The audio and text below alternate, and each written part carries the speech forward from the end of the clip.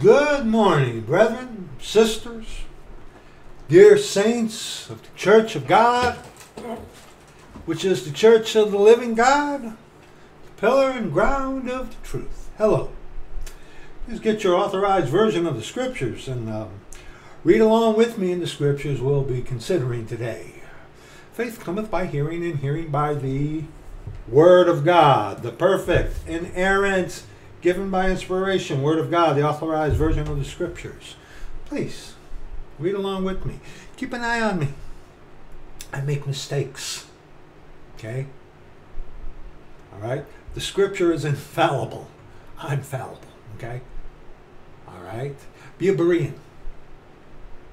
Be a Berean. Search the Scriptures daily, whether these things were so.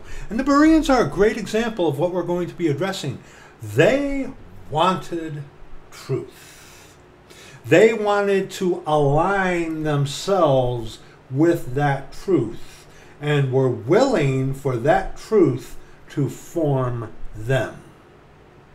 You know, you read in Acts chapter 2, men and brethren, what shall we do? Right? Right? And then in Acts, the Philippian jailer who had godly sorrow, you filth-free gracer, had godly sorrow, okay? That's why Paul didn't have to say anything about repentance, because he already had godly sorrow, not worldly sorrow. If he had worldly sorrow, you filth, he would have killed himself, okay? So, anyway, the Philippian jailer, what must I do to be saved? See, the people in Acts 2, men and brethren, what shall we do? Philippian jailer who had godly sorrow, we've proved that before, easy to prove that. It's like, what must I do to be saved?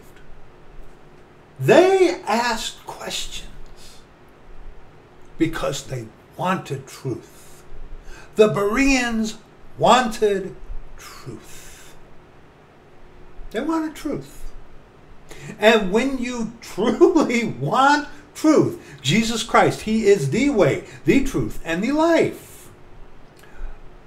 You will ask for that truth in order that that truth may change you. But see, someone who doesn't want truth, someone who wants to be disputatious and justify themselves, I saw a video clip. I don't know who the dude was, and I don't care, okay? This thing about debate, and you see these stupid free gracers in their live streams do this kind of stuff all the time. Come into the studio, they always use StreamYard or whatever. Come into the studio and debate and defend your position. It's like, what? Why? I'm not going to yoke myself up with a devil. That's stupid. And what did they do? It's like Eric Lionheart when I forget what video it was. The Lord had me to rebuke that filth, and he made a comment. It's like, why don't you come and debate me? It's like, did you watch the video? I'm not going to debate an idiot like you. And then what did he do? He goes to the schoolyard. You won't debate me because you know you're wrong and you can't beat me. Nah. I wish I didn't have deleted the comment. Could have seen it, but that's what he did. And I think he's older than I am. I've seen debates. I've seen, of course, before we all knew that Ken Helvin was a Jesuit, I've seen Ken Helvin debates. I even saw that one debate with Ruckman and that one Catholic guy. That was bad. I actually felt bad for that Catholic because Ruckman whooped his rear end. But now, did you catch that? This thing about debate, and debate is not going to be our topic, okay? But did you catch that? Did you catch that? Catch what? Ken Helvin, when he did debates, and then even in one of his older, dinosaur whatever things that he did, he's like, I've done all these debates, and I slaughter them because they are wrong and I am right. He's a Jesuit, by the way. Debates. What does debate cause? You watch Ruckman and that Catholic, Ruckman annihilates that guy.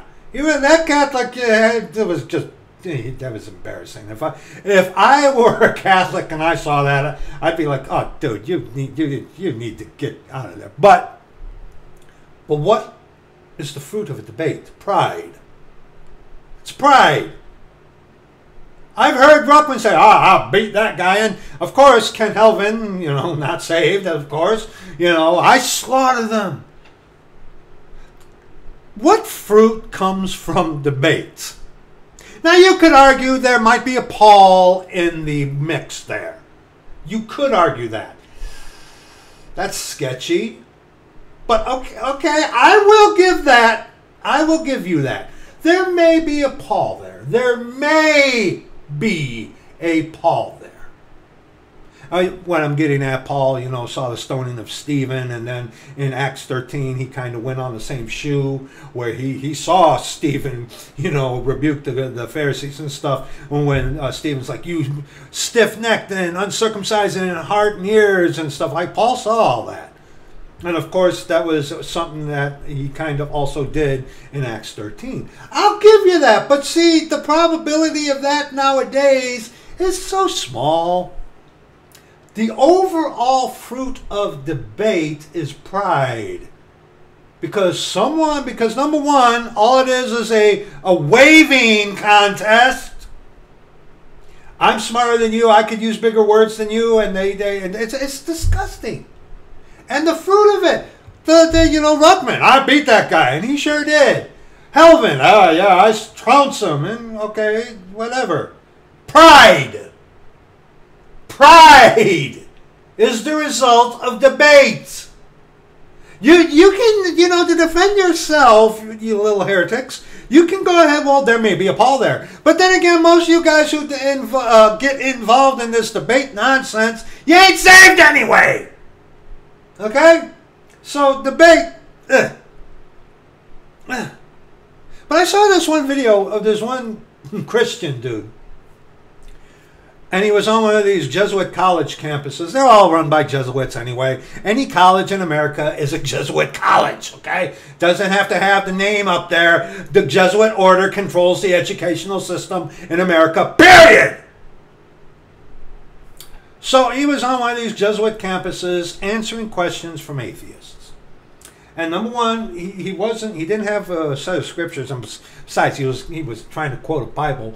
But the fruit of it, these atheists coming up and asking this Christian dude these questions, and he did his best to answer. But there was, roundabout kind of stuff where nothing got proved, except he, through the video, was made to look pretty good. And a Christian watches that, it's like, there you go. Pride.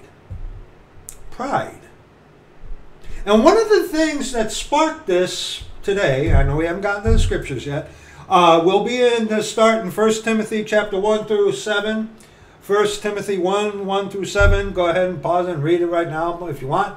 But there was a kid that asked this guy, and this is something that you and I saints run into quite a lot. You can't prove to me your God exists. You can't prove anything to me.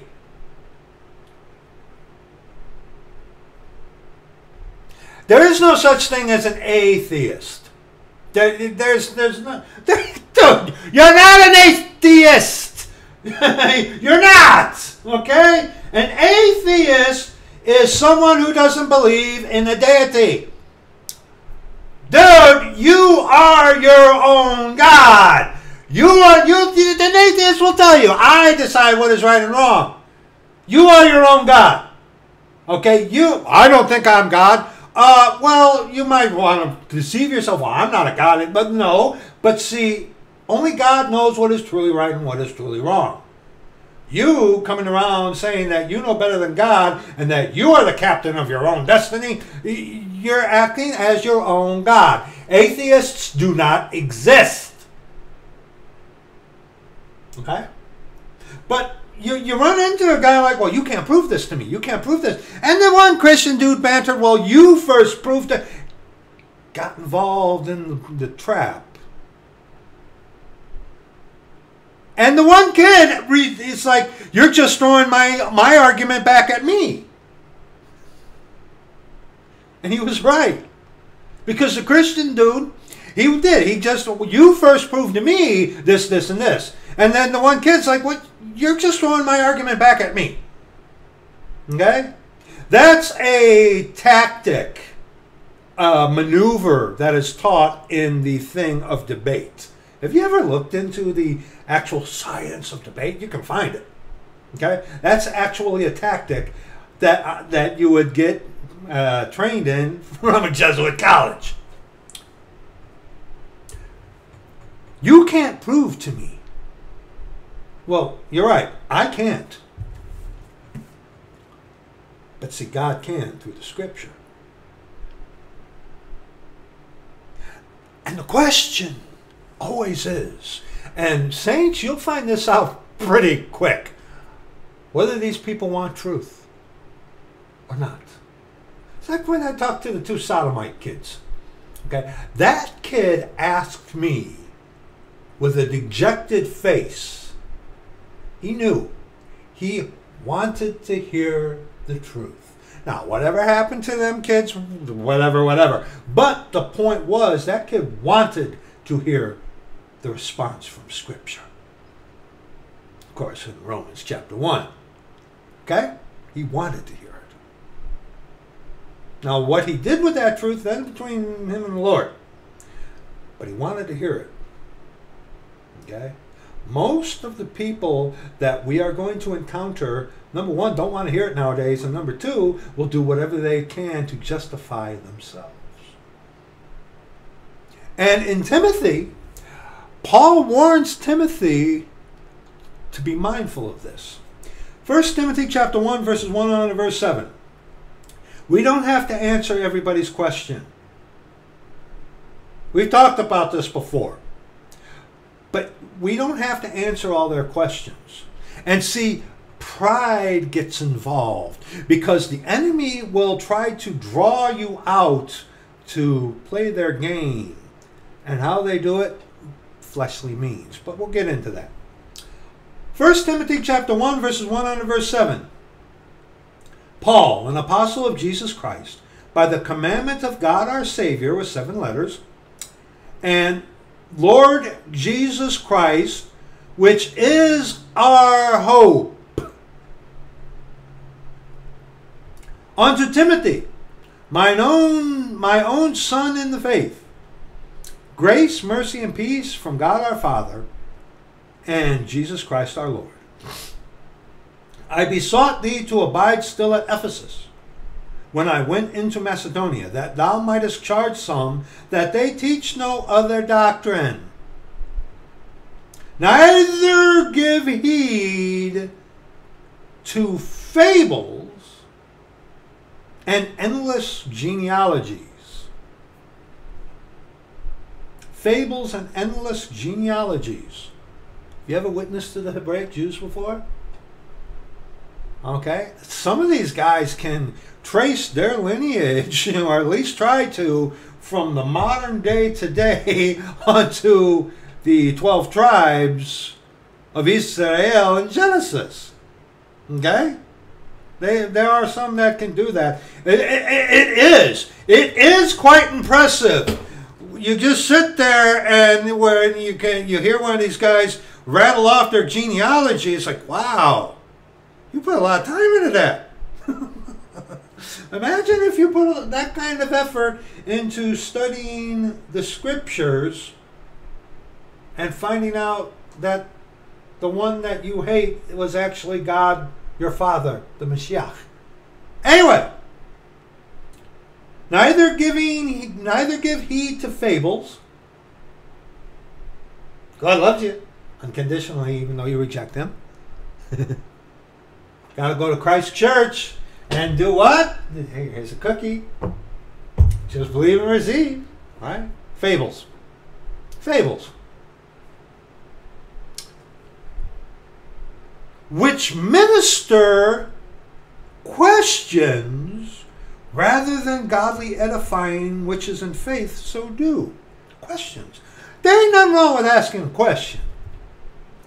But if you're asking a question to justify self, or as most often than not, asking a question just to be disputatious. Oh, and you get a lot from that from these filth-free gracers. Oh, wow. Wow. Like, dude, I've answered your question, and I'm going to give them a live video. Then what do? They repackage the same question and then give it to you in a different wrapper. Like, dude, I heard that's been answered. You don't want to hear it. You can't prove to me. You're right. I can't prove nothing to you. I wish, that one, I don't know what his name was. Kind of a lanky guy. Look, it reminded me of Woody Allen. Black hair and stuff like that. Didn't even have a Bible on him. I mean, come on. He's in front of all these kids and whatnot. But like I said, he reminded me of Woody Allen. But the one kid is like, you can't prove anything to me. I would have had a little bit more respect for that Christian dude. It's like, you're right, I can't. You're right, I can't prove anything to you. God can prove something to you through the scripture, which the dude wasn't using. The dude wasn't using.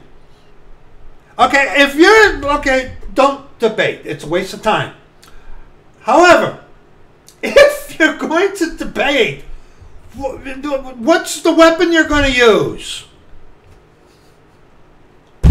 But yet, that guy wasn't, he tried to quote a Bible, not scripture.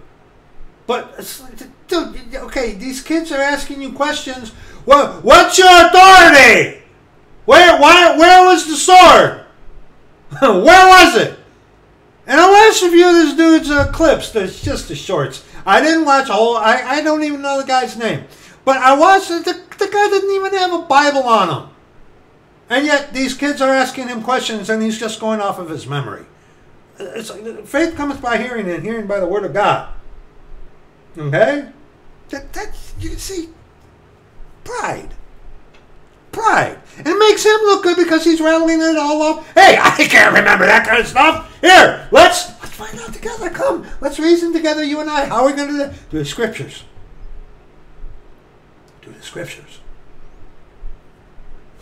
Brother, that's why I'm always saying to you, I know some people will get uncomfortable with it. I get that, okay? But, I know you, and you probably got that big one that's all marked up. Praise the Lord. Take it with you. It might not fit in your jacket, but take a bag or something, dude. And then, then it's like, here, get shoulder to shoulder. Here, see this? See that? Read it with them. Show it to them. Okay? But there again, the one kid was like, you can't prove to me anything. And then one guy, well, you first proved to me. You got sucked into that trap. End it with a different way. How? You're right, I can't prove anything to you. If that dude would have said that to that kid, then he would have opened a whole different door. But see, he wasn't using the scriptures. Didn't even have a Bible on him. But see, you can't prove anything to me. You're right. I can't prove anything to you. But see, this, the authorized version, the perfect inerrant, given by inspiration word of God, the Lord, through this, can prove to you anything you want. Do you want the truth? What if I told you the God who is, and this is a good one. I've done this. Sodomite kids. What if I told you the God who is hates sodomy? And these people are being deceived. Well, love is love. God's not angry at it. God loves you unconditionally. You're a sodomite. God hates it. What if I told you the God who is hates that? What if I told you the God who is hates every false way? What if I told you the God who is has a requirement? Several of them, actually. Oh! And then you got these idiot free gracers with the backloading works into salvation nonsense that they come up with. It's like, oh, wow, yeah, and you're the intelligent ones, huh? And that's where they get into repentance is a work. Contrition is a work. Okay. Calling on the name of the Lord is a work. It's not funny. But see, that's a justification of self of someone who doesn't want the truth. That dude would have said to that kid, you're right, I can't prove anything to you. And he couldn't. Number one, he didn't even have a Bible on him. And number two, I'm sure he was I think he was. I think there were a couple videos of him trying to defend the Trinity. Woo! You're Trinitarian. You don't have the real God. You got the wrong one. Okay? But anyway. See, fables, genealogies, what do they minister? Questions. There's nothing wrong with asking a question. Do you ask your question because you want to know truth? Or are you trying to defend yourself or just start something? You know, brethren ask questions all the time. Praise the Lord. I also get a lot of questions to people who don't want to hear it. Like just being disputatious. Trying to catch something in me or something weird like that. Okay? We don't have to answer every question. See, what do? You can't answer it. Like they're a little 12-year-old on a playground. Like Eric Lionheart did to me in the comments. Even the sweetheart does stuff like that. They all do that kind of stuff. Because they're children of the devil. They're little 12-year-olds. You're afraid to debate me because you know I'd win. Pride, anybody? Pride. And people to defend this, going to colleges and talking to atheists and kids. They like to point to, Paul went to the markets in the book of Acts and spake with anyone who would speak with him. Okay? There is a place for that. I go uptown to the square, hand out tracts. And yes, I do talk to people, but you know what I ain't going to do? I'm not going to get involved in a debate. And if someone starts, and I've encountered that tons of times. It's like, you can't prove that. You can't prove to me one thing you're saying. You're right, I can't. Pull up the sword. But the Lord through this can. You want to hear it? Huh? No? Okay, fine. Want a track? No? Okay. I see you. I got other stuff to do. Leave him alone.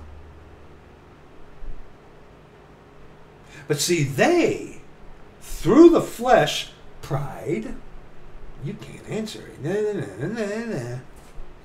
Like I told Eric Lionheart in the comment, which I did delete, unfortunately, or else you'd see it. It's like, what are you going to do next? Liar, liar, pants on fire? Like a little 12-year-old, huh? Let's finish this. Now, the end of the commandment is charity, self-sacrifice, out of a pure heart, and of a good conscience, and of faith unfeigned, from which some, having swerved, have turned aside unto vain jangling, like jangling chains, or change in your pockets. Jangling, okay? If I have that wrong about jangling, one of you, I love you, will correct me on that. Desiring to be teachers of the law, understanding neither what they say nor whereof they affirm. I've encountered lost Gen Z or whatever, these progressive woke idiots, children, who brought up to me about the oldest and best. And they don't even claim to be a Christian. And I don't. When you have, that might be an American thing with the lovely little darlings that we have here in America. But so if you, come on. I just, are you serious, kid? You know, even in that, you don't even know what you're talking about. You're just parroting something. Okay, go. Okay, here. You want to track? Okay. You want to learn? No. Okay.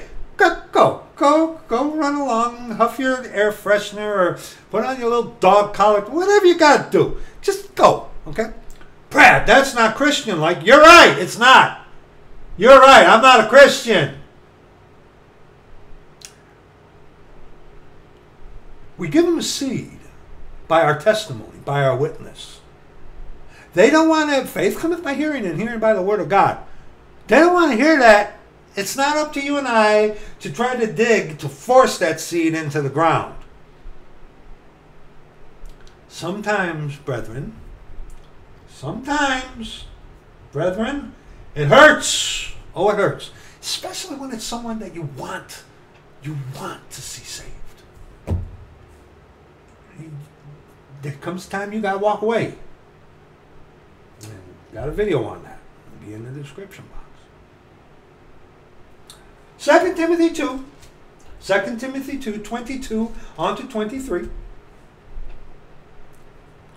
Flee also youthful lusts.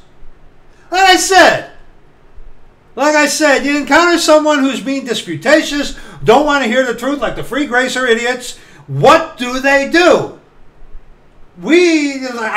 not going to be debating with anybody. Okay? No, I'm not going to do a live stream with anybody. And what do? You're afraid. You're a coward. You know I would. Youthful lust. Kids. Children. Little baby boys. Yeah. Little 12-year-olds playing on a merry-go-round in the schoolyard. Okay? That's what these people do. They do. They do. You know, atheists like that idiot Dave Murphy. Okay? I made many a reference. I give that guy respect for this. The guy's an idiot. He's not stupid. He's an idiot. Willfully ignorant. So yeah, I guess he's stupid. But he's an intelligent guy. He came flat out and said, I don't want Jesus. Okay? Now granted, he spends a lot of time picking on Christianity. Good for him. Pick on Christianity all day. I do. Because it's not the faith that was once delivered unto the saints. But that man has been told of the Jesus who is. He doesn't want it. And he's even said that. You know what you're dealing with then. Okay? You're going to, hey, Dave, you see me? You are going to hell. So roll up another one and enjoy your life, pal. Because this is the best you're going to have. Okay? And you'll remember that when you're screaming in anguish, in terror and horror, and in suffering in hell. Okay? You will. But at least he said, I don't want it. Okay? He'll ask questions to try to start stuff.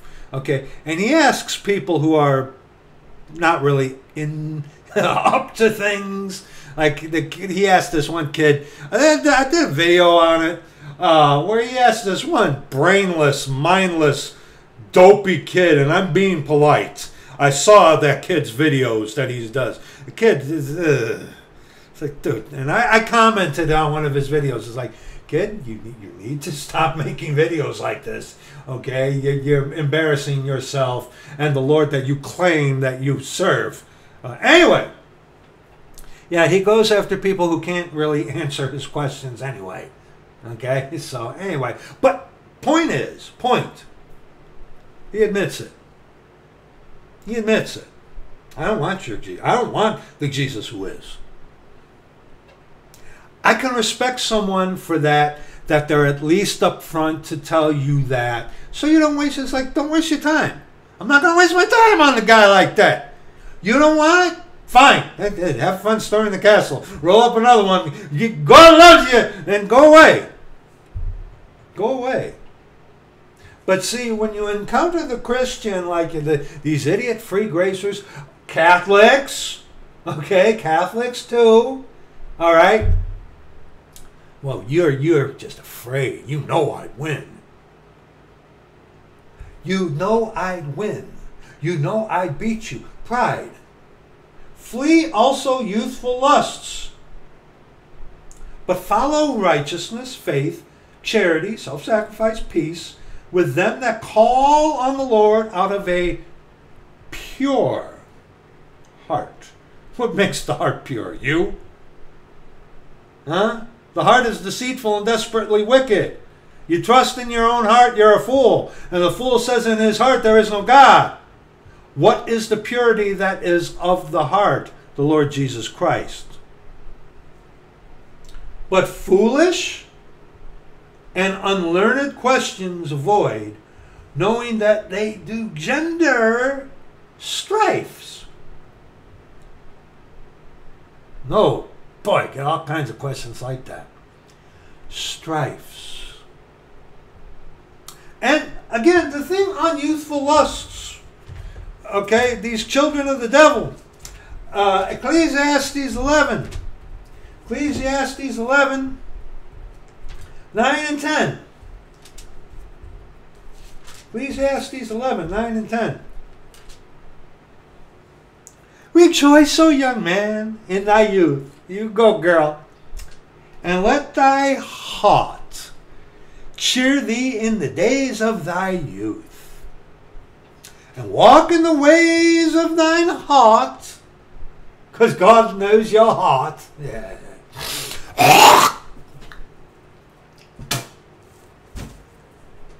And in the sight of thine eyes, eye candy, but know thou, it is what you guys got to remember.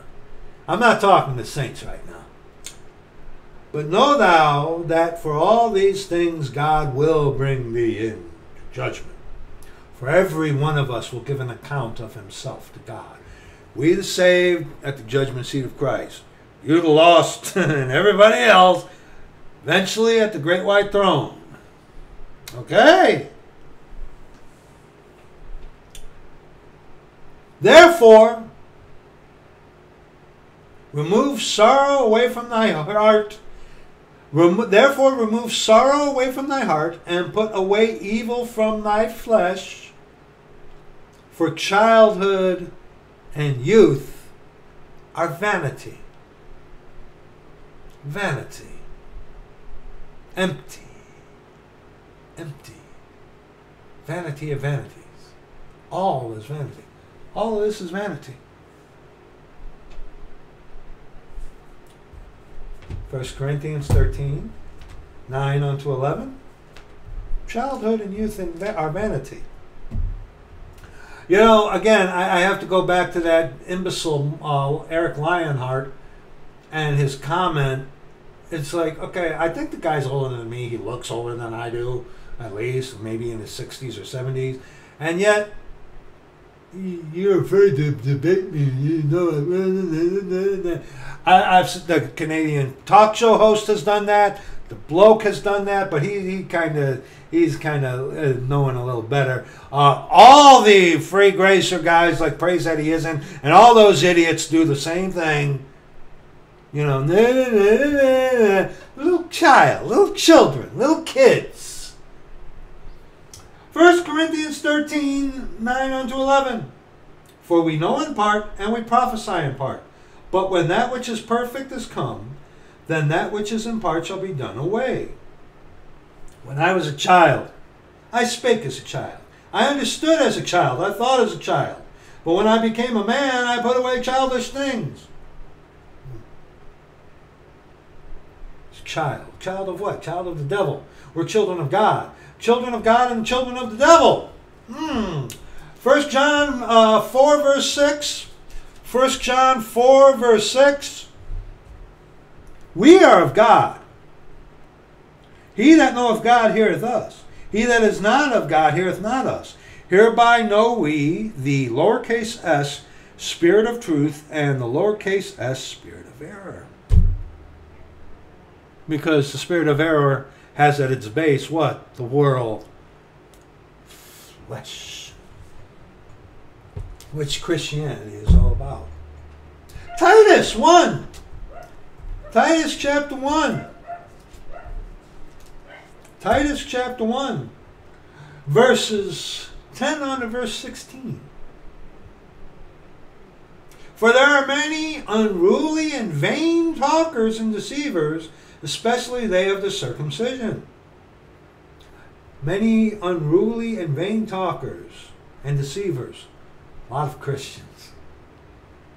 You know, brethren, as most of you saints have figured out, the ones that we have the most, that are the greatest enemies to the Lord Jesus Christ, are not the atheist. They're not even the Muslim.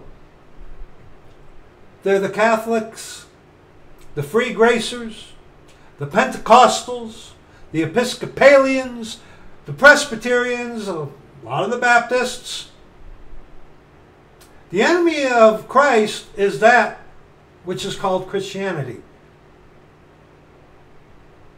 And oh, I forgot a denomination. King James Bible believe in Christianity. Those denominations of the divided body of Christianity, as if you haven't figured out, they are the one. There are some atheists. Now, there are atheists who like that one kid. You can't prove to me anything. You're right, I can't. You're right, I can't. And even if I could, which I can't, it's the Lord through the Scriptures does the proving. You don't want it anyway. So go away. But there are some that want to hear it and will listen and will receive it. What happens with that when they receive that truth, that's between them and the Lord. But there are some that still, even to this day, who will hear, who want to hear. Okay? But the greatest enemy to the faith that was once delivered unto the saints is Christianity. Especially the closer we get to the redemption of the purchased possession. And you're right, brother. You're right. We're bought. We're bought and paid for. We're not yet redeemed. You're right. That was good. You ought to share that in your community section. That's just me. Okay? Verse 11. Whose mouths must be stopped, who subvert whole houses, teaching things which they ought not, for filthy lucre's sake. For money. Yeah, you want the complete course, you got to buy this video. You want to know more, buy the book. We have the book. Okay? One of themselves, even a prophet of their own, said, the Cretians are always liars, evil beasts, slow bellies. Oh, you mean a kindred, a specific kindred was labeled with liars, evil beasts, slow bellies? Oh, we won't get into that one, will we? This witness is true. Wherefore rebuke them sharply, that they may be sound in the faith, not giving heed to Jewish fables, and commandments of men that turn from the truth. Unto the pure, all things are pure. Out of a pure heart. What is the purity of the heart of a saint? Jesus Christ. My heart is deceitful and desperately wicked. And my heart has problems. But the purity of my heart is the Lord Jesus Christ. Okay? Unto the pure all things are pure, but unto them that are defiled and unbelieving is nothing pure. But even their mind and conscience is defiled. Well, when you think you are your own God and standard, there's no room for two. Okay? There is no room for two. They profess that they know God, but in works they deny Him. And just hold your place here, because again, the way these guys operate, they strain at a gnat and they swallow and they want you to swallow the camel. Okay? You see this with the free gracer when it comes to Romans 10:14.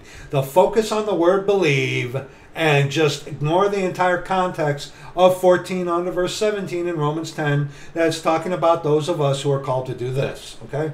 Anyway, Ephesians 2, verse 10. For we are his workmanship, created in Christ Jesus, unto good works. Not for salvation, okay?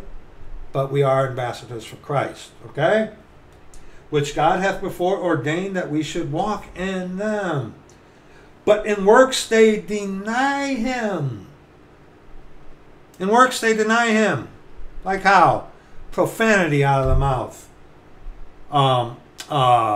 Showing things that they shouldn't. Talking about things that they shouldn't. Justifying sin. That kind of thing. And you're saved. No, you're not. Being abominable and disobedient and unto every good work. Reprobate. You know, if these guys really wanted to deceive people, well, they can get away with it nowadays because of the ignorance of people generally about Scripture. But if these guys wanted to really deceive people more efficiently, they could at least try to clean up their mouth. But they don't. Because they can get away with it today because of what Christianity, the deplorable, disgusting thing that Christianity is. Verse 15 again. Unto the pure all things are pure, but unto them that are defiled and unbelieving is nothing pure. They believe in themselves, they are their own God. And if they claim to believe on God, a God I should say, they're usually a Trinitarian.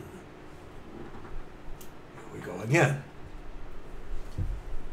Dude, if you're a Trinitarian, you don't have the right God.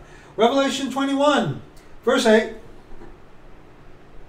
But the fearful and unbelieving and abominable and murderers and whoremongers and sorcerers and idolaters and all liars, Catholics, free gracers, Calvinists, Pentecostals, a lot of Baptists, okay, shall have their part in the lake of fire which burneth with fire and brimstone, which is the second death. And remember, that's not soul annihilationism. Hell is eternal.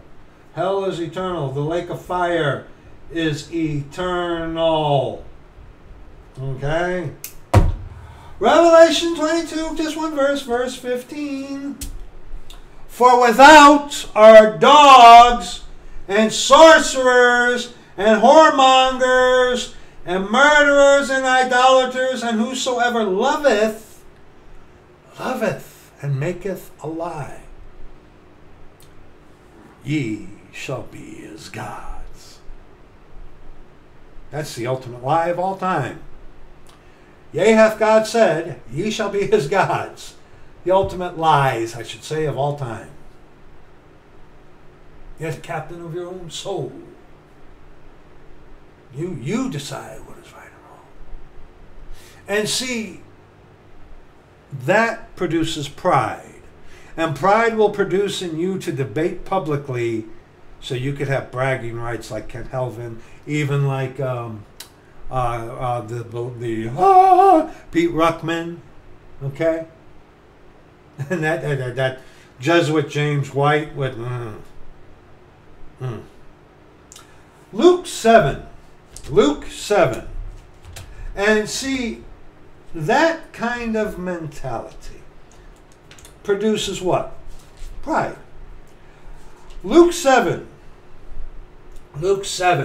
36 on to 39. One of the Pharisees desired him, who, Jesus, that he would eat with him.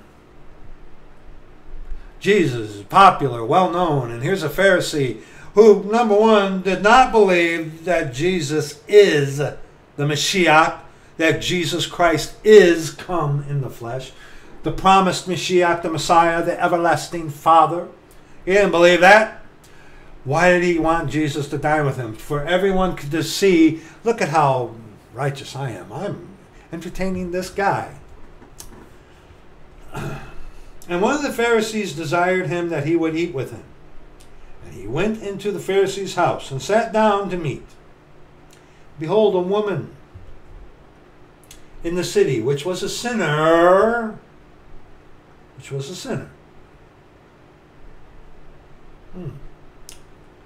when she knew that Jesus sat at meat in the Pharisee's house, brought an alabaster box of ointment. Now it's interesting to point out that the Pharisee, this woman who was noted right there as a sinner, but yet she had free reign to come into the house of the Pharisee. Did the Pharisee take care for her? No. We're going to prove that. But why would he do that? To show how holy and righteous he was by allowing these sinners to come in because he was having pity on them. And like today with the Christians, someone who is in sin, I don't live there anymore. Great video by Alexander B. Hartley. The Christian, to these wicked Christians, when they're in blatant, brazen sin, they're like, that's when you need to come to church. That's when you need us. No, Scripture tells you, you get out of here. Okay, a similar principle with the result of, look at how pious we are. We're Christians. We're not judging you. God loves you. And stood at his feet behind him weeping, and began to wash his feet with tears, and did wipe them with the hairs of her head, and kissed his feet and anointed them with ointment. Now, when the Pharisee which had bidden him saw it, here's a very revealing trait of this Pharisee. Here, and also for our instruction in righteousness, here's a very revealing thing of Christianity, that it's sin. Now when the Pharisee which had bidden him saw it, he spake within himself, saying, this man, if he were a prophet, stop. Good master, what good thing should I do to inherit eternal life? Good master, if this man were a prophet, Jesus, thou son of David, have mercy on me. The Lord stopped. Good master, if he were a prophet, the rich young ruler was standing before God the Father. The Mashiach, Jesus Christ, is come in the flesh. Okay, God manifest in the flesh, Father. But he only saw a good master. This dude, if he were a prophet, he didn't even believe he was a prophet. Very revealing. Would have known who and what manner of woman this is that toucheth him, for she is a sinner. Now, in verse 37, this woman was obviously had free reign to come into the Pharisee's house and to do this. And yet the Pharisee is like a sinner.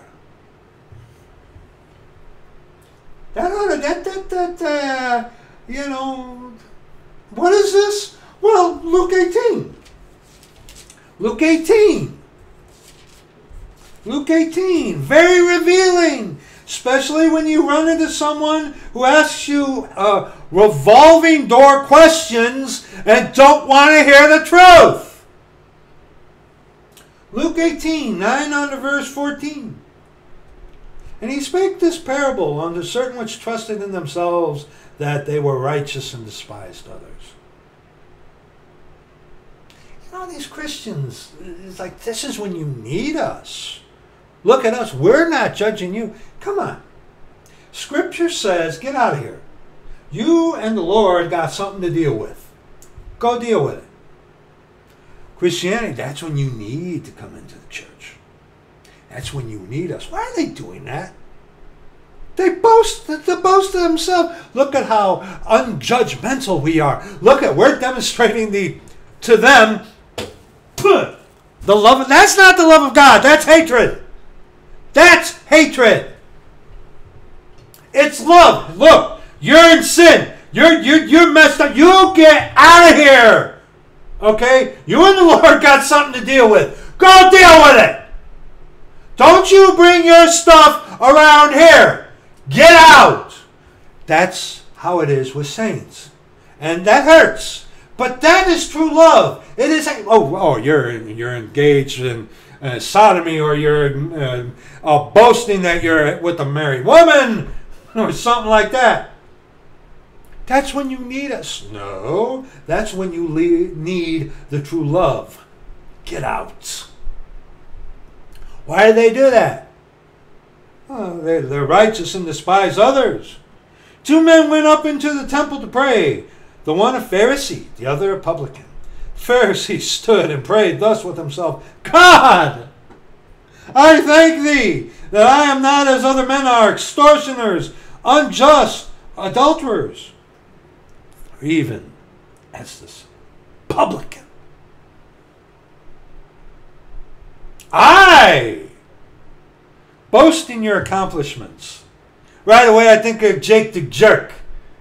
Okay? You call that little jerk on something, he gonna rub in your face. Well, I got a book. I got this. Yeah. Not worth the time trying to talk to somebody like that, because they're their own little G God and they worship a man, not the man. Okay? Anyway, I fast twice in a week. I give tithes of all that I possess. Me. Look at me. I'm not judging you. Look at how holy I am.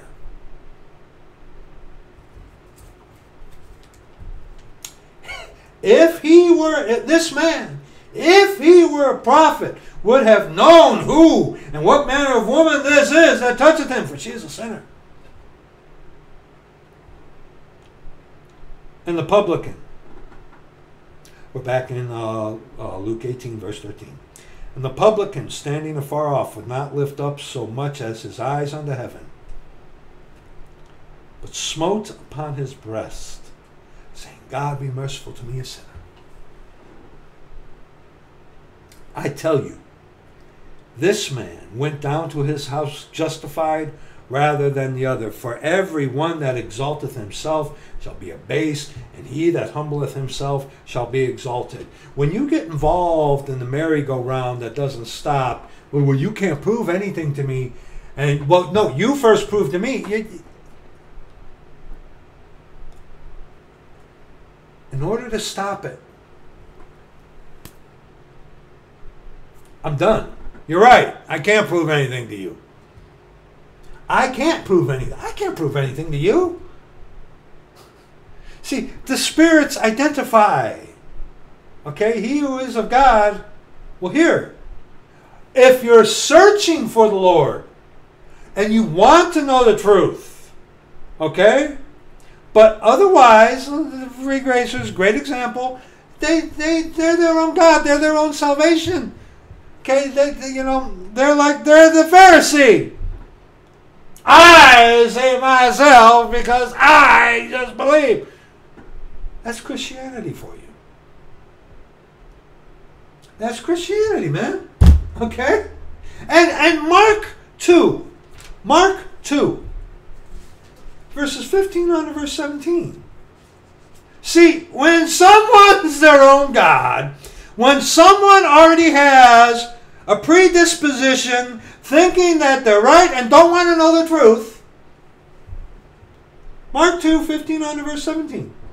And it came to pass that as Jesus sat at meat in his house, many publicans and sinners sat also together with Jesus and his disciples, for there were many, and they followed him. Christianity will tell you, in effect, that Steve Furtick guy. I watched. I couldn't stomach that guy. That guy could pummel me to an oblivion. He's like a bodybuilder. Warning! But that Steve Furtick guy, or whatever his name is, it's like Jesus was hanging out with these guys. He was giving the testimony. He's God the Father. He was giving testimony to these people by him being there, and the publicans and sinners wanted to hear the truth. They knew that they knew that they needed a physician. They wanted truth. Kind of like the Bereans did. Kind of like, men and brethren, what shall we do? Kind of like the Philippian jailer who had godly sorrow, you filth. It's like, what must I do? They wanted truth. He wasn't hanging out with them being, God loves you. No. And see, that's exactly what Christianity tells you. And usually when they're telling you that, they're Trinitarians. And when the scribes and Pharisees saw him eat with publicans and sinners, they said unto his disciples, how is it that he eateth and drinketh with publicans and sinners? When Jesus heard it, he saith unto them, they that are whole have no need of the physician. Stop. Well, someone who's a Christian doesn't need to hear it. That's not what he's talking about. Especially Christian. It's not what he's talking about. That's not the context. See, a free gracer who saved themselves by their own belief skip over brokenness and hide under the umbrella, well, we're all sinners, and don't deal with it personally, which the Lord is all about. He puts the finger on that one thing you lack. That's why they hate Romans 1, 2, and chapter 3 up to verse 18. Okay? It's a personal thing. Salvation is personal. Okay? It's personal, which they don't like to address. And see, when someone has in their heart that they're their own God, that you're your own standard, and that because you had a cookie, because you had a thought, or because you're black, or you're there every day the building is open, or you speak and blah, blah, blah, blah, blah. They that are whole have no need of the physician. because you are, because you say you are. You think you are. You are, what is it? I think I am, therefore I am. No. Have you ever tried to talk someone out of something? Look at Paul! Look at Paul! He was going to Jerusalem when the Lord, the Holy Ghost, the Lord is that Spirit, on numerous occasions, like, hey Paul, don't go to Jerusalem. He went! Now, the Lord turned it out for the better, yes, but initially, the Lord's like, Paul, don't go to Jerusalem. He went! Paul had a pride problem. Paul wasn't going to be persuaded otherwise. The Hebrew of the Hebrews. Okay? They that are whole have no need of the physician, but they that are sick, publicans and sinners, they wanted truth because they knew they were sick. The Pharisees and this stuff like that, scribes and the Pharisees, scribes who write the Bibles and the Pharisees put tradition above Scripture, Catholics, commandments of men, okay? Just believe and receive, God loves you, okay? They have no need of a physician because they are their own physician. I came not to call the righteous, but sinners to repentance. Well, repentance is going from unbelief to belief. And someone who wants to justify themselves,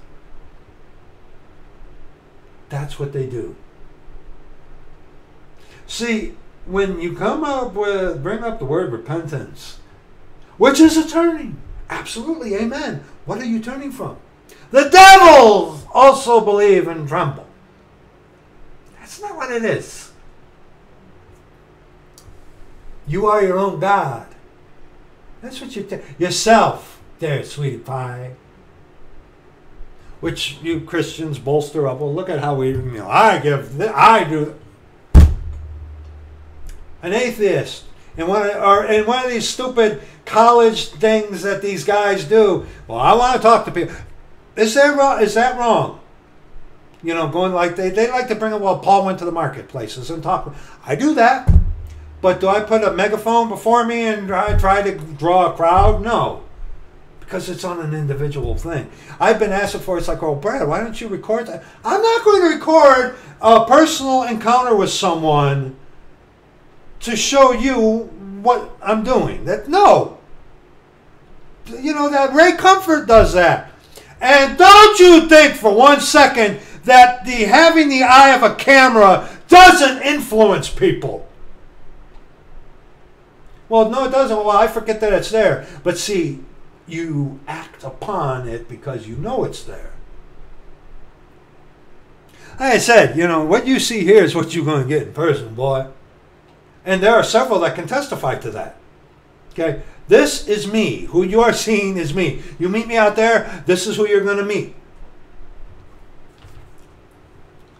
I wonder what that guy from Maine is actually like in person. I wonder what, well, guys like Ken Helvin, and come on, I think Ken Helvin is a little bit more transparent than that. He is who he is, and he's not ashamed to let you know who he is, right?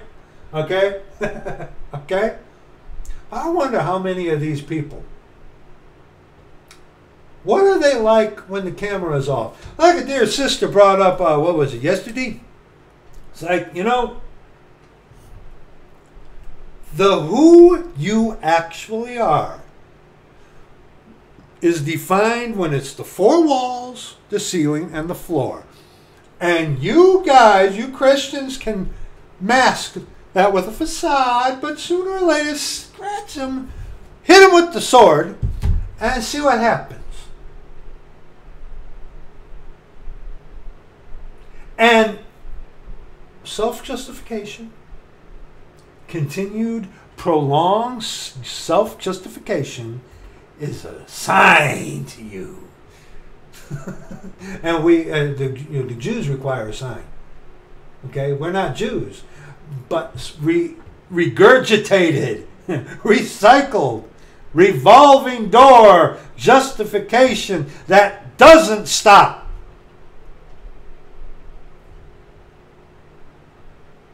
They that are whole have no need of the physician, but they that are sick.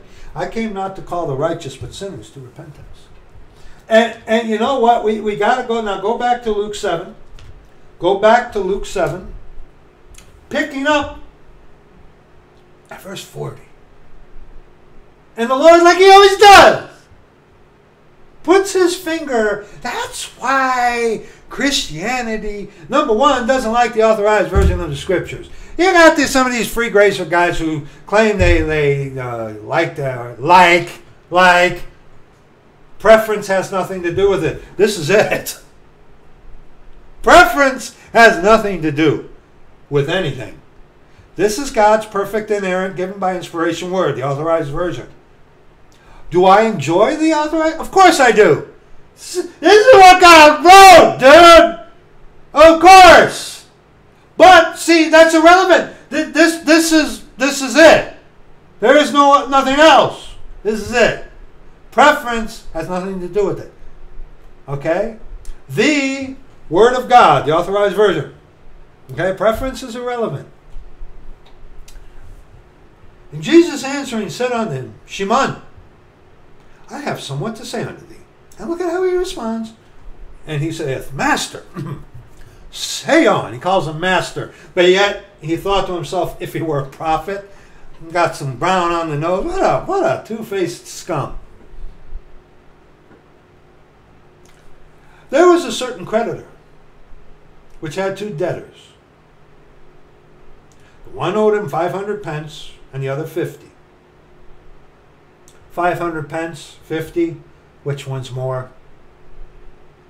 They that are whole need not the physician, but they that are sick.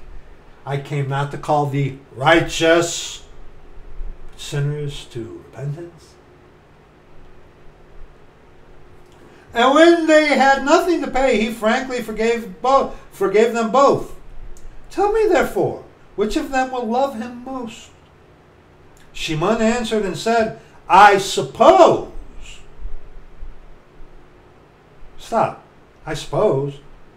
I guess.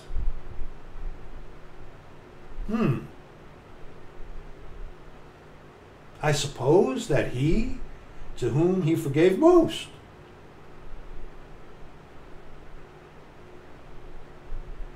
And he said unto him, thou hast judged rightly. I mean, come on, that's just common sense, right? I suppose. This same dude, if he were a prophet, and then which he was doing in the first place, Master, say on. Saints are getting this. You're getting this. And he turned to the woman and said unto Shimon, seest thou this woman? I entered into thine house. Thou gave, and the Lord's calling him right out. See, this is what the Lord, the Jesus who is, does. This is why Christianity doesn't want him. Because you want your cake and eat it too. Seest thou this woman? I entered into thine house. Thou gavest me no water for my feet, but she hath washed my feet with tears, and wiped them clean with the hairs of her head. Water versus tears. Same kind of substance, similar, yes. Point is, the personal thing there. Thou gavest me no kiss, but this woman, since the time I came in, hath not ceased to kiss my feet. Kiss the feet of the Lord. The kiss he's talking about, Hebraic tradition, the mwah on either cheek as a greeting. And it has nothing to do with this, nothing to do with whatever you perverts might think of. That was a greeting. They do that even today, October 14th, 2024. Yeah, the Hebraic Jews will do that amongst each other. The sons of Ishmael even do that kind of thing. Okay? It's a greeting. Nothing perverse about it. Okay? Just to let you know. Okay? But the point is, kissing on the cheek, where the sick sinner kissed the feet. My head with oil thou didst not anoint, but this woman hath anointed my feet with ointment. Wouldn't even look up to heaven, but smote upon his breast. Look up. What's up? The head. What was she looking at? The feet. Okay, you lost people, you Christians. Are you getting this? Saints got this. Are you getting this?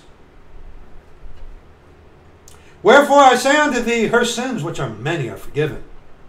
For she loved much. But to whom little is forgiven, the same loveth little.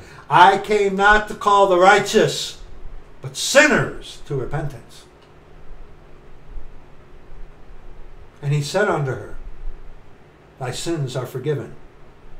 And look at verse 49. And they that sat at meat with him began to say within themselves, who is this that forgiveth sins also? Good master, what must I do? This man, if he were a prophet, good teacher. That's God the Father, boy. That, Jesus Christ is come in the flesh. That's the Mashiach. And he said unto the woman, I gotta bring this up. Thy faith has saved thee. Go in peace. Shut up. Faith saved thee in the death, burial, resurrection. We covered this, I believe it was on Friday. They were not looking forward to the cross. They didn't know about the cross until it happened. What was the faith in? The Mashiach, Son of David, God the Father. God the Father, okay? Okay? That's what the faith was in. That the Messiah, the Mashiach, Son of David, was there. It wasn't in the death, burial, and resurrection, or else you have a blazing contradiction with Ephesians 3. Okay? It wasn't in the death, burial, and resurrection because they didn't know about it before until it happened. See, What was this guy's problem? Luke 16. Master, say on. Invited them all over. Hey, see this one guy, Jesus. Hey, look at how righteous I am. Hey, even that harlot girl or that woman who's a sinner, I'm even going to let her in. Luke 16, 15. 14 and 15. And the Pharisees also who were covetous heard all these things, and they derided him. And he said unto them, Ye are they which justify yourselves before men. I do this, I do that. I had Jesus in my house. And I even sinning women and stuff like that. I thank you, I'm not like other men are. And why? All their works they do to be seen of men. Matthew 23. All their works they do to be seen of men. Ken Helvin in his debates, I slaughtered them. Pete Ruckman made a fool of that Catholic. They brought it up. It becomes a source of pride. Now, I'm not against, I go to the square, pass out tracts. I talk to people. But I'm preaching the gospel in a megaphone. Anybody quit? No. And you can't argue. I mean, you could. Was Paul doing that in the markets? Well, how are you supposed to get people's attention? You'd be amazed at how things can work out like that. I mean, you go around, it's like, hey, you want a gospel tract? Okay. But you don't go around blazing it for all, it's a personal thing. Excuse me, ma'am, can I offer you a gospel tract? No, thank you. Fine, okay. I don't need one. Are you sure? I'm sure. Really? Want to talk about it? Not with a megaphone. Not in a thing where, you'll have on liquor. Well, what's wrong with that? There may be a Paul there. I'll give you that. I have to. Come on. But see, that's the exception. What's the rule? What happens with these guys with debates, man? It's all about pride. Ye are they which justify yourselves before men, but God knoweth your hearts. Yes, he does. It's deceitful and desperately wicked. That hasn't changed today. The only way any of that will be different is when the Lord saves you, when you go the way of the cross, broken, contrite, and in fear of him. And you call upon him, and he saves you and seals you. For that which is highly esteemed among men is abomination in the sight of God. That dude who was doing these college things, and their heart might be in the right place, but you know what? John 5:44. How can ye believe which receive honor one of another, and seek not the honor that cometh from God only? Verily, I tell you, that dude on the campuses with his videos getting hundreds of thousands of views, he's got his reward. The praises of men. They love the praises of men more than the praises of God. Dude wasn't even using a Bible, let alone the scriptures. I'm sure you ask a guy like that, well, the oldest and best. Shut up, go away. Oldest and best. Oldest and best. Wow, good thing that missed the scriptures. Again, Brother Alexander B. Hartley did that incredible analogy video with the sponges. Okay, check that out. That one right there, one of these Jesuit trained cemeterians see that light a fire under their buttocks, right? How can ye believe? How can ye believe? Which receive honor one of another, and seek not the honor that cometh from God only. The after stream videos that idiot Tom does, Have you looked in don't. But those of you who are aware, you look in the comment section of that stuff. After stream, it's all gloating. You know, look at what we did. It's all pride. It's all pride. Matthew 6:24. Matthew 6:24. Matthew 6:24. See, when you're your own God, no man can serve two masters. Solomon tried it and couldn't do it. Free gracers offer it to you. Just believe and receive. So you can go to heaven because you save yourself. No, you don't. But you can also live like a devil. No, you can't. Oh, yeah, sure you can. But it's going to cost you. All things are lawful for you, but not all things are expedient. We won't even go there.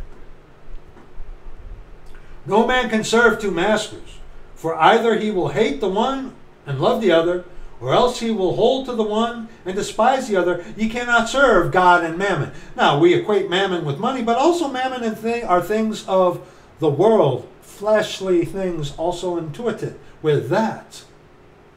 How do you know? Next verse. Therefore I say unto you, take no thought for your life. One that you have right now. So are you to be flippant? No, do. And besides, this is the Sermon on the Mount, which is doctrine for the kingdom of heaven. But the point is, see, you got the free gracer saying to you, just believe and receive. Therefore, you can have both. You can go to heaven, but also you can have all the filth of the earth that you want. You can cuss, you can watch your Hollywood movies. Hey, you can watch pornography because, hey, the more sin you do, the more grace you have. See, it's evil. It's satanic. The Lord right there in that verse specifically, it's either or. There is no option C. There is no gray area. You're either saved or you're lost. And see, Satan, yea, hath God said. Yea, hath God said. Heaven or hell or purgatory. Don't get started on purgatory. There is no option C. It's an A and B equation. It's black or white. It's light or dark. It's simple. There is no gray. See, and when you mix white and black together, what do you get? You get gray. And that's exactly what Christianity is trying to give you. You can have the best of both worlds. That's not the gospel. Just believe and receive. You can go to heaven because you save yourself by your own belief, and you can also live like a devil. Good. And see, someone who, no room for the Lord in your heart. Someone who wants to hear that.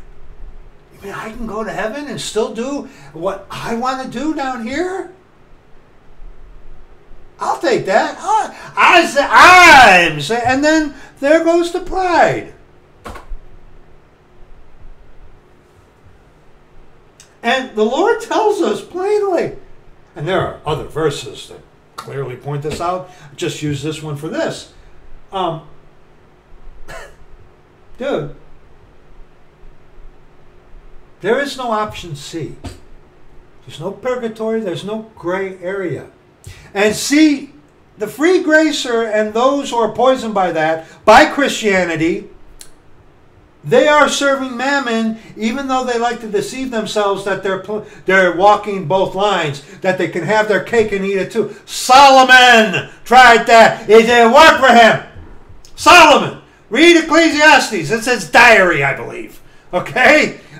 Dude, Solomon, Solomon had enough wealth, he could buy a country. Okay? The Vatican does that nowadays, but he could have bought a country. Okay? He could have anything his little heart wanted.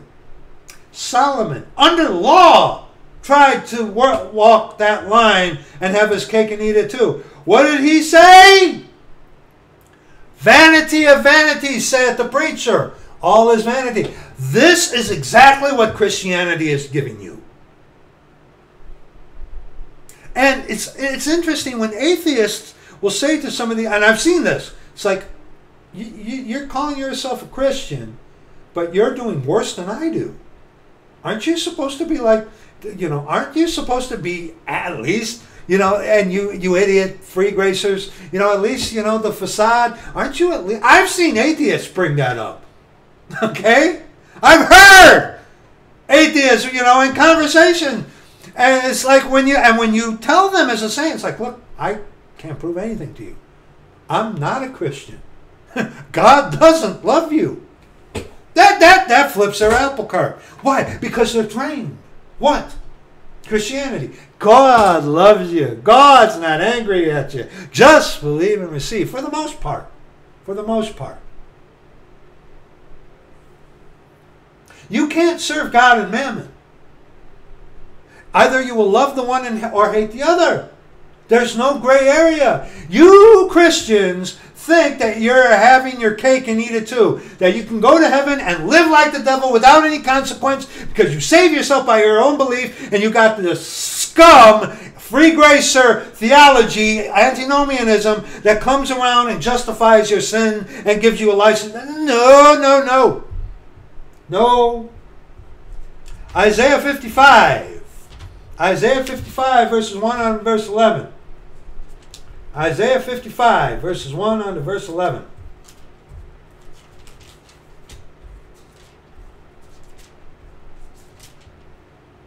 Come.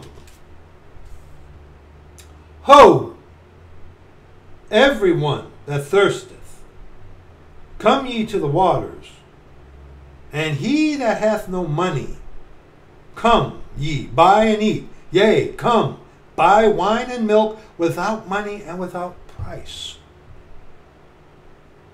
And we're looking at this specifically for what? Mammon, which we equate to money. But see, it's also, you can weave into that things of the world. And what comes of the world, which has been given unto Satan for judgment's sake, can't save you. Wherefore do ye spend money for that which is not bread, the bread of life, our Lord Jesus Christ, and your labor for that which satisfieth not? Hearken diligently unto me, and eat that which is good, and there is none good but God. And let your soul delight itself in fatness. Incline your ear and come unto me. Hear, and your soul shall live. And I will make an everlasting covenant with you, even the sure mercies of David. Behold, I have given him for a witness to the people, a leader and commander to the people. Behold, thou shalt call a nation that thou knowest not, and nations that knew not thee shall run unto thee, because of the Lord thy God, and for the Holy One of Israel, for he hath glorified thee. Talking about our Lord Jesus Christ, God our Father. Jesus Christ is come in the flesh, the Son of David. Seek ye the Lord while he may be found. Call ye upon him while he is near. And again, proof positive that someone is lost when they dispute calling upon the name of the Lord. Okay? When you've been... See, they don't get it. When you've been broken...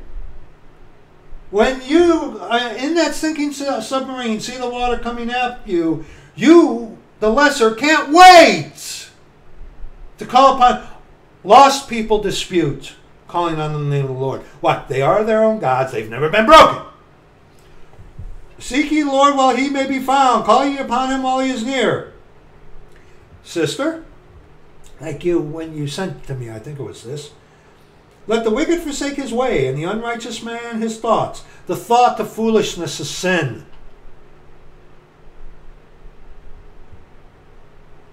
And let him return unto the Lord, and he will have mercy upon him. And to our God, for he will abundantly pardon. For my thoughts are not your thoughts. And Christianity loves to take this out of context. For my thoughts are not your thoughts, neither are your ways my ways, saith the Lord. Praise the Lord. Context, he's talking about Israel. Okay? For as the heaven are higher than the earth, so are my ways higher than your ways, and my thoughts than your thoughts. Are not my ways equal and your ways unequal? You know, you read about that in Ezekiel, you know, which they like to go to. He has no pleasure in the death of the wicked. And you're right. He would have all men come to repentance. That is true. Yes, he wants everyone to be saved, but not everybody's going to be saved. Because God is not a God of coercion. Okay, not everyone going to be saved. Okay, the Lord would love everyone to be saved. Yes, he would. But not everybody's going to be saved. And he doesn't force salvation on anyone, Calvinist. Okay? And because God will punish wickedness, his thoughts are higher than ours. When man, thinking we're righteous, that's when you need to come into the church. When you're in sin, that's when you need us. His thoughts are higher than ours. Our thoughts justify sin. He is a God of holiness. He is known by his judgments. His thoughts are higher than ours.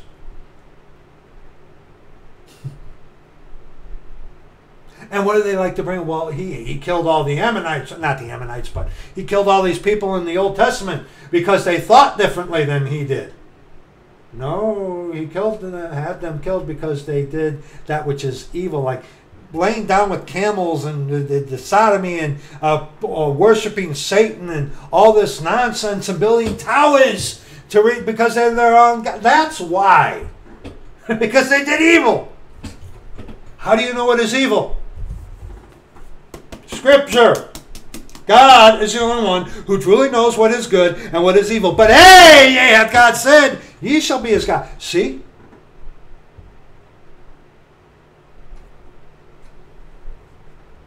Praise the Lord, his thoughts are higher than my thoughts. Because if my thoughts were the standard, I'd be dead. And I'd be in hell. For as the rain cometh down and the snow from heaven, and returneth not thither, but watereth the earth, and maketh it bring forth and bud, that it may give seed to the sower, and bread to the eater, so shall my word be that goeth forth out of my mouth. It shall not return unto me void, but it shall accomplish that which I please. And it shall prosper in the thing whereunto I sent it.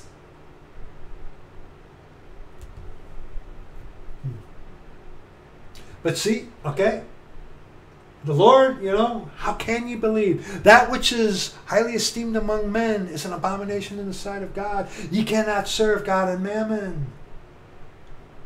His thoughts are higher than our thoughts. Praise the Lord. But see, someone wants to justify themselves. What will they do, brethren? What will they do? Luke 11, 53 and 54. Okay? Come on to the stream and defend your position. Come on! Dialogue with me.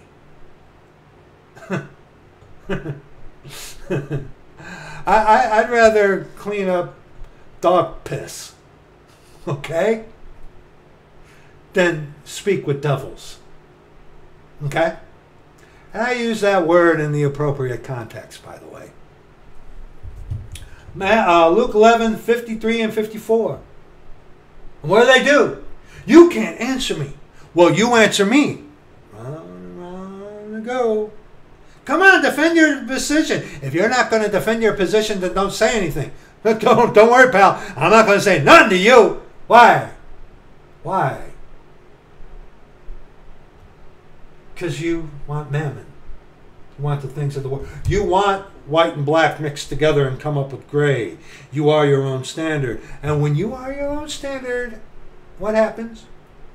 And as he said these things unto them, the scribes and the Pharisees began to urge him vehemently and to provoke him to speak of many things, laying wait for him and seeking to catch something out of his mouth that they might accuse him. Come on, they don't do that anymore, pretty much. Some still do. It's like, why don't you go on a stream and defend your position? No, you're afraid. Go ahead, play Play in the little sandbox that you have, little boy, little girl, little child. And hey, if you pick something out of the sand that looks round and brown, don't play with that, okay? Okay? I know that was a little crude, but you know, again, you hold the baby because you're not. Liar, liar, pants on fire? How old are you? 12? But that's the mentality. Childhood and youth are vanity. They never grow up because they want to live in their sin. They want to live in their sin. Matthew 16, 1 on 5. Matthew 16, 1 on 5. And then they do that. The Pharisees also with the Sadducees came, and tempting desired him that he would shew them a sign from heaven. The Jews require a sign. We walk by faith, not by sight. Unless you're a Pentecostal who sees. He answered and said unto them, when it is evening, ye say it will be fair weather, for the sky is red. It's obvious, right? Red sky at night, sailors delight. Red sky in the morning, sailors take warning, or something like that. Okay? And in the morning it will be foul weather today, for the sky is red and lowering. Red sky at night, sailors delight. Red sky in the morning, sailors take warning. Right there. O ye hypocrites, ye can discern the face of the sky, but ye cannot discern the sign of the times? Why is that? Because they're not of God. They are their own God. A wicked and adulterous generation seeketh after a sign, and there shall no sign be given unto it but the sign of the prophet Jonas. And he left them and departed. And when his disciples were come to the other side, they had forgotten to take bread. The interesting thing about the bread there, go to John chapter 6. John chapter 6. John chapter 6, verses 26 under 33. Now, Jesus fed 5,000 people, 2,000 and 5,000, right? And the bread with like a couple loaves of bread, literally almost, and a few fishes, just nothing among thousands. The disciples were feeding the people by bread and fishes that were miraculously coming from nowhere, out of thin air. Okay? But see, good master, what must I do? This man, if he were a prophet, good teacher, master, say on. When they can only see with the eyes of the flesh. And that's why, you know, the blind guy, Son of David, have mercy on me. The Lord stopped. He didn't have physical eyes to see, but he could see that Jesus is the Messiah. But yet the rich young ruler saw only a meal ticket. Jesus answered them and said, Verily, verily, I say unto you, ye seek me, not because ye saw the miracles, but because ye did eat the loaves and were filled. Now, in salvation, many things accrue to you for your benefit. But are you going to the Lord because of a brokenness that was shown to you because you can't save yourself, you're not good? Or merely because it will benefit? See, and that's the thing. I didn't come to the Lord because I was afraid of him or because of the love. You have to be broken before you can be fixed. There has to be a death before there can be a rebirth. Lord here, it's like, okay, you're only coming to me because of your full belly. Flesh, their God is their belly. You weren't coming to me because of who I actually am. Christianity. A license to, God forbid, turn the grace of our God into lasciviousness. For you, buddy. And your satanic Roman Catholic ecumenical doctrine. Labor not for the meat that which perisheth, which the Christian does to defend their sin all the time. But for that meat which endureth unto everlasting life, which the Son of Man shall give unto you, for him hath God the Father sealed. Where are we reading to onto this one? Where are we? Verse 33. Then said they unto him, what shall we do that we might work the works of God? Now, hold on there, Spunky Britches. He just fed what? 5,000 people. Miraculously. I mean, undeniable miracle. But they came to him only because they had a full belly, not because they saw the miracles, okay? I say unto you, ye seek me not because ye saw the miracles, but because ye did eat of the loaves and were filled. Their God was their belly. Flesh was their belly. They couldn't see that. Why? Because of the flesh. He just fed 5,000 people miraculously, giving them pieces of bread and fishes where it was coming out of thin air out of the apostles' hands. And they couldn't see that. And then they asked, then said they unto him, what shall we do that we might work the works of God? Then Jesus answered and said unto them, this is the work of God, that ye believe on him whom he hath sent. It's not in, the belief wasn't in the death, burial, and resurrection. Already covered that. In that he is the promised Mashiach. They said, therefore, unto him, what sign shewest thou then, that we may see and believe thee? What dost thou work?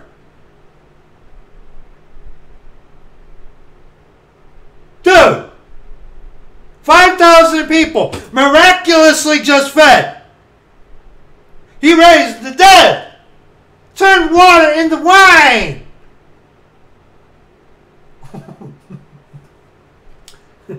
What sign shewest thou then?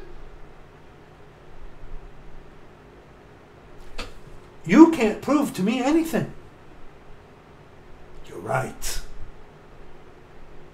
You're right, I can't. Here's the proof that you need. The Lord will reveal himself to you through his word. Oh, he will. But do you want it? You only want to fill your belly so you can have your cake and eat it too, right? You can't prove anything to me. You're right, I can't. You're right, I can't. The Lord can through the scriptures. But do you want that? These guys were just part of a miracle. What sign do you show us? Dude. and again, with this debate thing that these Christians will do in front of people for the audience sake, it's entertainment, man. Dude. Wasting your time. Go to the market. Sure, I do. In individual moments. Okay? Individual moments. Yes, Paul could be there, but that's the exception, not the rule.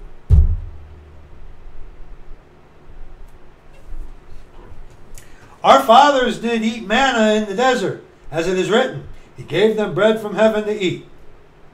Then Jesus said unto them, verily, verily, I say unto you, Moses gave you not that bread from heaven, but my Father giveth the true bread from heaven. For the bread of God is he which came down from heaven and giveth life unto the world. Now, if you were to continue reading, this is where the Catholic comes in and wants you to believe that a cookie, that a Jesuit priest goes abracadabra, woody, woody, and turns it, okay? You got to remember, look across the page, verse 61 on to verse 63. When Jesus knew in himself that his disciples murmured at it, he said unto them, doth this offend you? What and if ye shall see the Son of Man ascend up where he was before? It is the Spirit. One that is being imparted because it's a lowercase s there. That quickeneth. The flesh profiteth nothing. Okay? That's pretty simple. The words. The words that I speak unto you, they are spirit and they are life. Lowercase s. God breathed. Given by inspiration. One that is imparted. The authorized version of Scripture. That, like I said, that one dude, I don't know his name or whatever, but that one dude didn't even have a Bible. Didn't even have a Bible answering these people. But was boasting, look at me, how smart I am because I got all this stuff and I'm not even referencing Bible. A Bible, not the Scriptures. Flesh is everything to him. Flesh is everything to the devil. Because he savoreth the things that be of men, not of God. Okay? All right? John 10. Now, keeping in mind what we just looked at. Okay? These guys were part of the miraculous. They were part of it, dude. They were fed miraculously by the apostles, disciples, whatever, giving them bread and fish as it was appearing out of thin air, out of a little basket, and fed 5,000. But it's like, show us a sign. Dude. John 10, 22 to 30. And it was at Jerusalem, the feast of the dedication, and it was winter. And Jesus walked in the temple in Solomon's porch. Then came the Jews round about him, and said unto him, How long dost thou make us to doubt? If thou be the Christ, tell us plainly. Tell us plainly. Speak in plain language that we can understand. Oh, they understood. The problem is they didn't want to hear it. I can't understand the authorized version. Yeah, you can. You just don't want to. You know, hey, you got a high school diploma. Hey, you got a college degree, and you trip over thee, thou, thine, ye. Give me a break, pal. Give me a break. Yeah, sure. I don't even have a good enough diploma, and you're the educated one, and you, Mr. Big Shot, stumble over thee, thine, thou, ye, thee.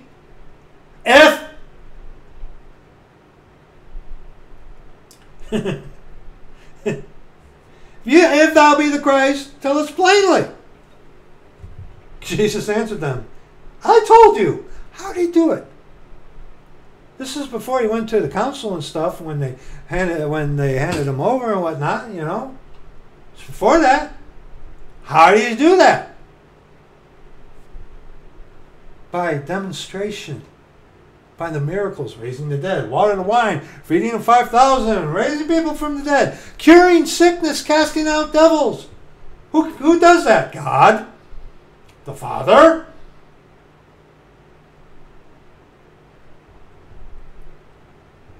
I told you, and ye believe not. The works that I do in my Father's name, they bear witness of me. But ye believe not, because ye are not of my sheep. As I said unto you, my sheep hear my voice, and I know them, and they follow me. And I give unto them eternal life, and they shall never perish, neither shall any man pluck them out of my hand. My Father which gave them me is greater than all. God is spirit, soul, and body. We're made in the image of God. You're looking at my flesh. You can't see my spirit or my soul. Hence, and remember, God became flesh. Flesh does not, never has, unless you're Catholic, flesh never became God. The Holy Ghost, Spirit, God the Father, the soul, the Word made flesh, body, that's what he means. My Father which gave them me is greater than all, and no man is able to pluck them out of my Father's hand. But he just said out of my hand, or my Father's hand. Verse 30. I and my Father are one. One God, comprised of spirit, soul, and body. Oh, you Trinitarian. Poison from Catholicism. You don't have the right God. Here's your Trinity.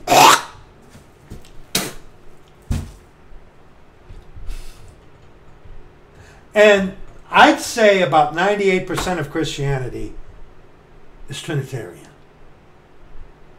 Atheists can debunk that. Muslims, and they're colorful about it. Muslims can debunk that. Okay? I and my Father are one. And you look in John 8. See, Trinitarians, their Jesus is not the Father. Their Jesus is not the Father. And they get really upset at you when you say that Jesus is the Father. That's Catholic. John 8, 43 and 45. John 8, 43 on verse 45. Why do ye not understand my speech, even because ye cannot hear my word? Ye are of your father the devil, and the lusts of your father ye will do. I do this, I do that. You can't prove anything to me. You're right, I can't. He was a murderer from the beginning, the Garden of Eden, and abode not in the truth, because there is no truth in him. When he speaketh a lie, he speaketh of his own, for he is a liar and the father of it. Look at verse 23 and 24 in John 8. And he said unto them, Ye are from beneath, I am from above, meaning of the devil. Ye are from beneath, meaning of the devil. I am from above, heaven. Ye are of this world, I am not of this world. But see, that's what Christianity does. Give you a worldly Christ who is not the Christ of Scripture. Because we of the world, we of the world, right? We of the world. What do we of the world want? We want a God who's not angry. We of the world want a God who loves you unconditionally. Yeah, we of the world. But saints, we are not of the world. We're in the world. We're not of the world. But we of the world, we want a Jesus who doesn't judge us, who doesn't get angry at us, who can love us in our sin, who loves our sin, and is okay with it. Hey, love is love, right? I said therefore unto you that ye shall die in your sins. For if ye believe not that I am he, ye shall die in your sins. I am he, the Father. See, Trinitarians, they offer you a God who is not the Father in their Jesus Christ, who is the one in the middle. Go to John 14, 8 and 9. John 14, 8 and 9. Philip saith unto him, Lord, shew us the Father, and it sufficeth us. Jesus saith unto him, Have I been so long time with you, and yet hast thou not known me, Philip? He that hath seen me has seen the Father. And how sayest thou then, Shew us the Father? Jesus is the Father, people. Unless you believe I am he, the Father. Oh, Isaiah 43. Isaiah 43. 10 on to 13. Ye are my witnesses, and they ain't the Jehos, saith the Lord, and my servant whom I have chosen, that ye may know and believe me, and understand that I am he.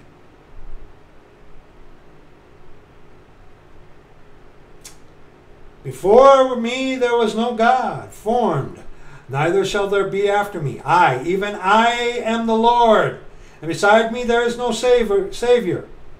I have declared and have saved, and I have shewed, when there was no strange God among you. Therefore ye are my witnesses, saith the Lord, that I am God. Yea, before the day was, I am He. And there is none that can deliver out of my hand. I will work, and who shall let it? You know what? Go back to John 10. Go back to John 10. And look at verse 34.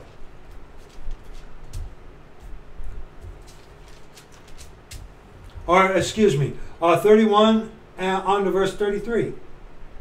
Then the Jews took up stones again to stone him. I and my Father are one. For Abraham was, I am.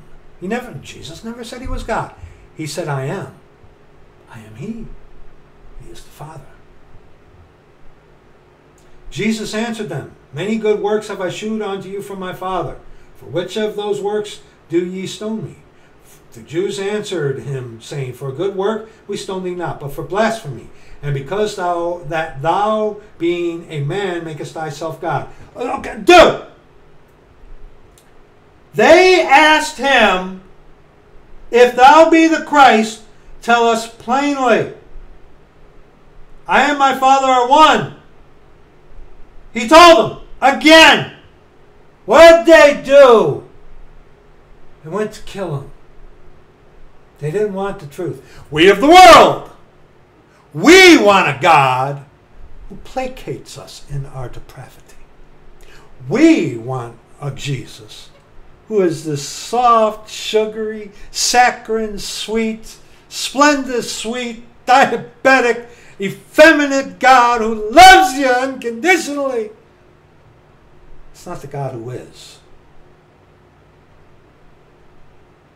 It's not the God who is. But see, that's the God we of the world want. But that's not the God who is.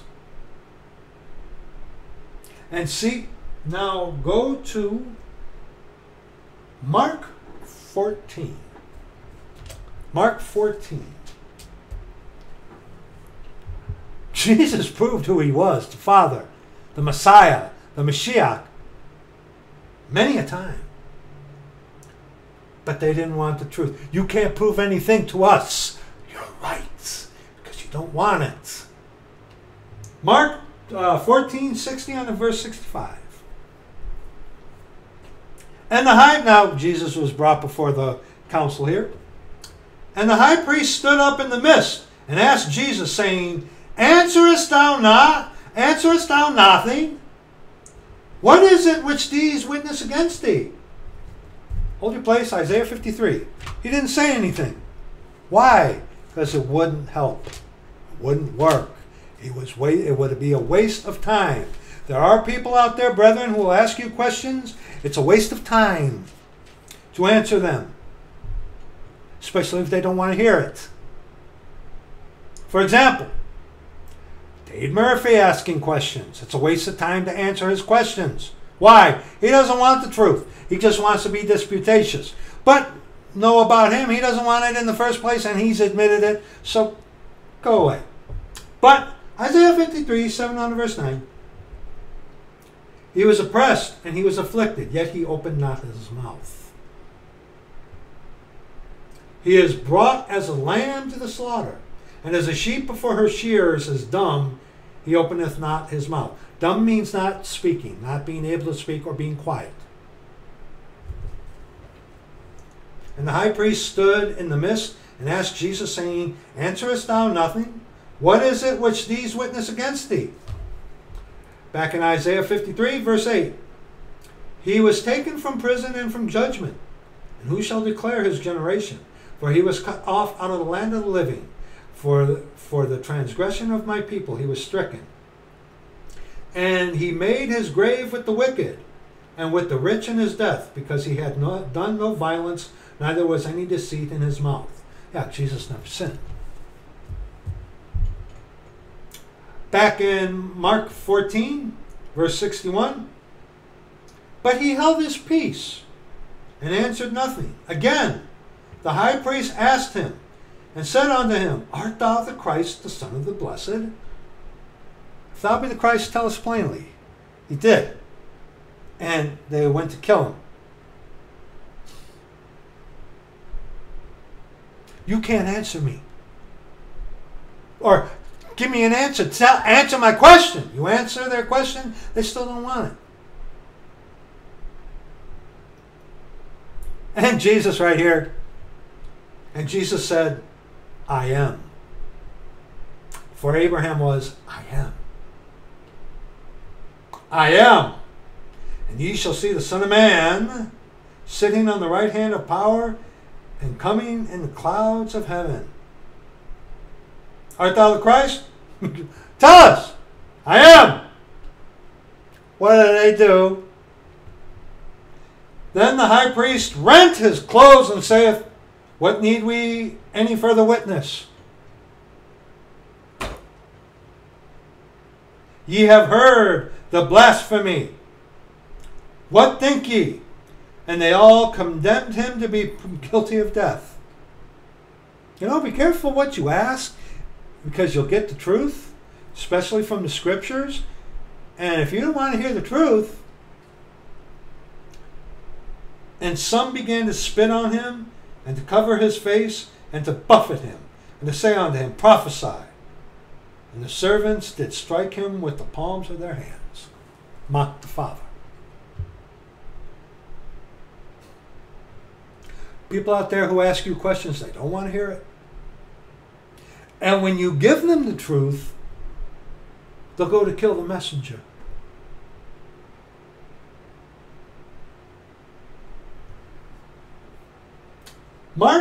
Matthew 27. Matthew 27.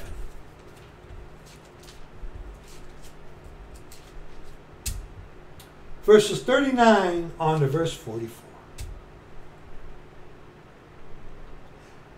Christ crucified. And they that passed by reviled him, wagging their heads, and saying, Thou that destroyest the temple, and buildest it in 3 days, save thyself. If thou be the Son of God, come down from the cross. Likewise also the chief priests, mocking him, with the scribes and elders, said, He saved others.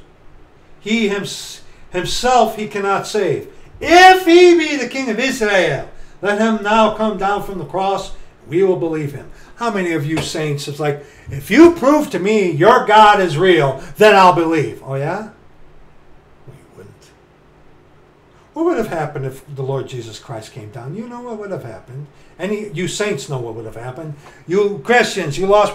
If the Lord would have, we already saw what they would have done to Jesus if they had opportunity. They took up stones to kill him. They spit in his face.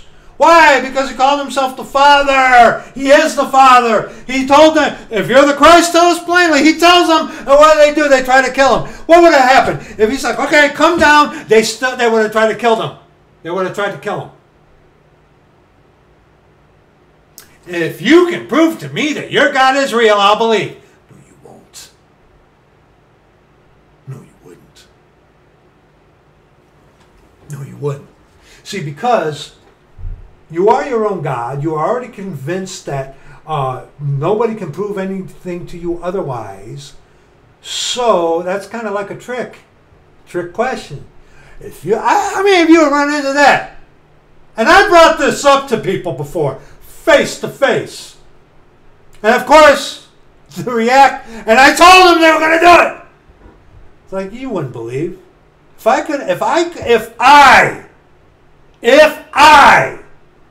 could prove to you that my God is real,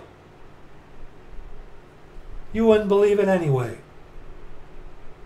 You wouldn't believe it anyway. And the one guy, I said that, and you know what?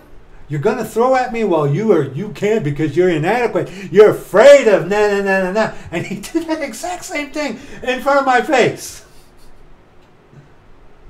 You can't prove to me. You're right, I can't. And see, the God who is doesn't want you to be like that. But the God of Christianity, which is generally one God in 3 persons, okay? The God of Christianity, hey, we want this. Christ is this. This. If he would have come down off that cross, they would have killed him. They didn't want it. They didn't want the truth.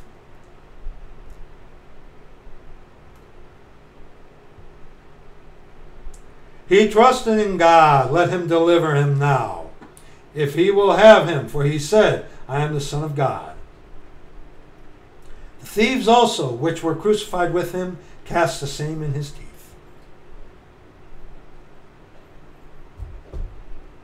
If he would have come down off the cross,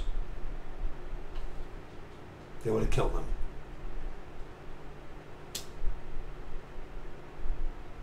Unto the pure, all things are pure. But unto them that are undefiled and unbelieving, nothing is pure. You're right. I can't prove to you, lost person, atheist, I can't prove to you a thing. God can. Through the scriptures, absolutely. But see, you're in your heart, you are your own God. And when you are your own God, there's no room for the God who is. You want to track? No. You want to reason together? You and I? No. Okay.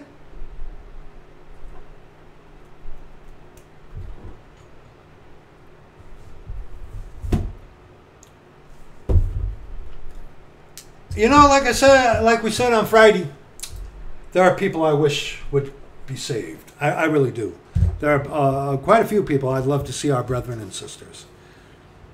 But that's not up to us. Brethren, we can't convince anybody. I can't prove to you anything. It's not my calling. That's not my duty.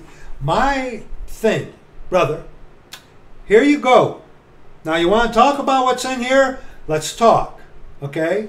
And the Spirit that is in me, the Lord Jesus Christ, God the Father, the Holy Ghost, the Lord is that Spirit, will speak to you through His Word, through the foolishness of what you call, foolish as what you call lost person, Christian, preaching.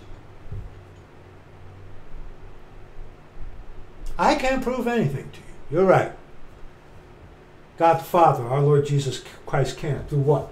His perfect, inerrant, given by inspiration word, the authorized version. If you don't want to hear that, then hey, roll up another one, buddy. God loves you. Saints, remember this. Because I know, Doug, like I said, there are a lot of people I'd love to see saved. But you can't force it. If God don't force salvation on anybody, who are we to? Especially, like I said, Dave Murphy, great example. He said in a video, he doesn't want to. And he even said, yeah, you're right, I want my sin. I think that's almost verbatim to what he said. Okay? Leave a guy like that alone. You're wasting your time. There might be a Paul there. Okay, fine. But that's the exception, not the rule. That's going to be it for this video. Thank you for watching this. If you do, please, brethren, keep your servant in prayer. Keep us in prayer. And thank you. I love you. Lord willing, we will see you in the next video, whenever that may be. Bye-bye.